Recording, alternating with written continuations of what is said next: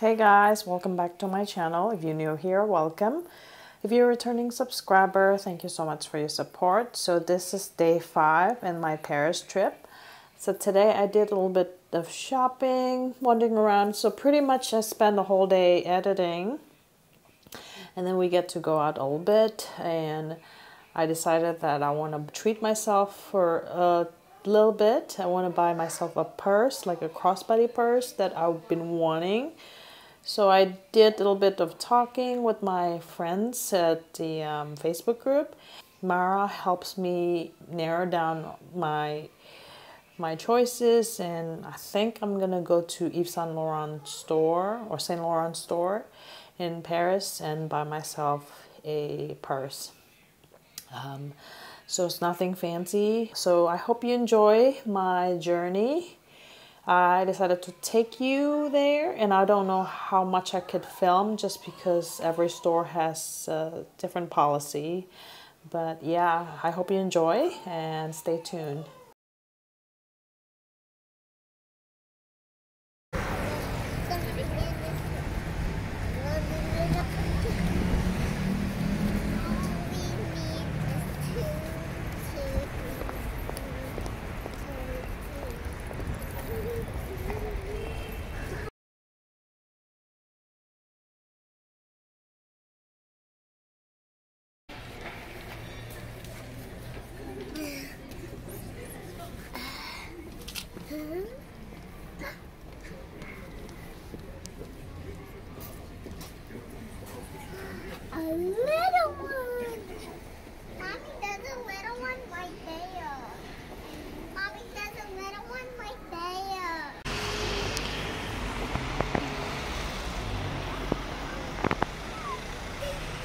Alright guys, so I stopped by Serge Lutens boutique. They have every privé line, and apparently they only carry those privé line in 2 stores in Paris and nowhere else.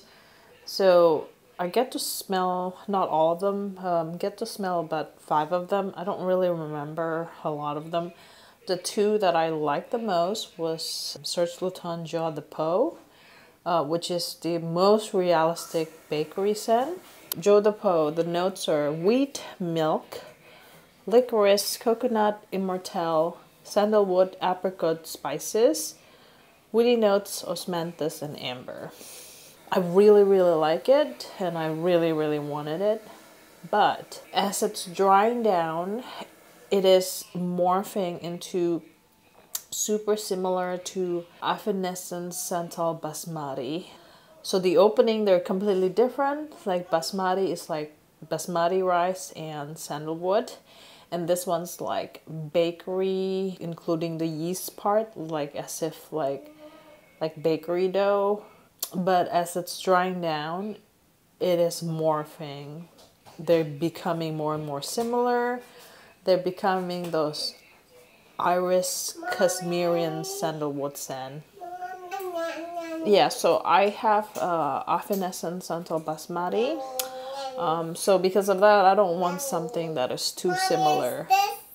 So the next perfume that I really like, that I like more than Jade De Peau, is Santal De Mysore. I think that's what it's called. So Santal De Mysore is amazing. It actually, first spray, I thought it smells like candied cinnamon, like those sweet red hot candy with powdery, like pencil shaving sandalwood in the dry down. It is so good. It's so delicious.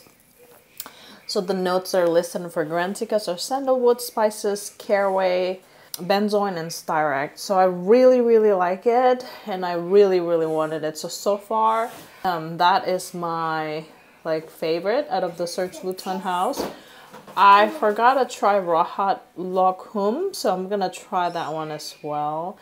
Santal De Mysore smells like cinnamon, candied cinnamon, like candied spicy cinnamon, like red hot candy with sandalwood and the dry down. It is so delicious.